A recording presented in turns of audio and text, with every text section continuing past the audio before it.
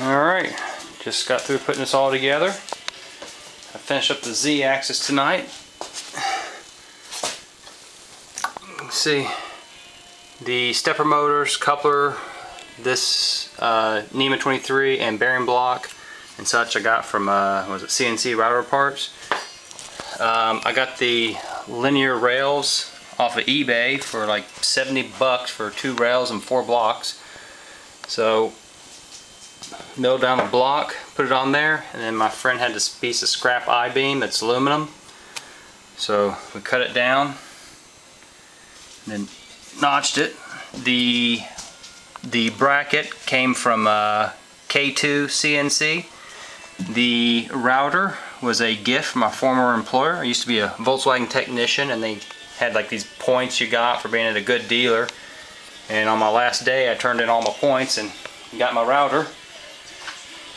Let's see, also milled out a block here and a spacer block down here. So the router, it feels pretty stout.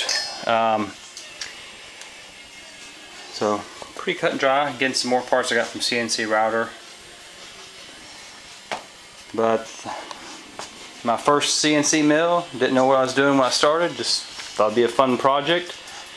And looks like I got it all bolted up now.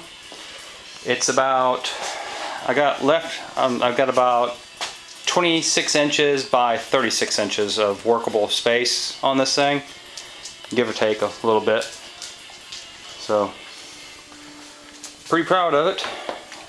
I got the feeling though I'll be going back.